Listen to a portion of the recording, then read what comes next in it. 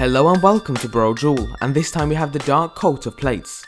This new plated armour has been assembled using different assets from The Witcher 2 and other places to create a completely new set. To get your hands on it in-game you'll need to craft it, which can be done at any forge and found under the steel category. The armour also shares its stats with the vanilla steel armour.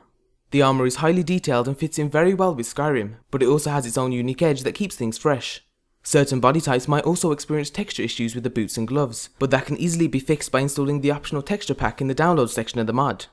We also think the armour has the potential to look great with a few different colour variants, and we know that the author already has plans for a light version which will scrap the plated armour off the set and just keep the leather and the cloth. It'll probably also include replacement gloves, boots and headgear, but we'll just have to wait and see. And if you like the look of this armour, then you should definitely check out the author's work in progress thread on the Nexus forums where he showcases images of upcoming armours. What's interesting is that he wants to replace the unique NPC armours, like Ulfric's armour, to make them truly stand out in game, and so far the images look promising. And that's the end of today's spotlight. As always, remember to leave an endorsement if you enjoy an author's mod, leave your suggestions down below, and thanks for watching.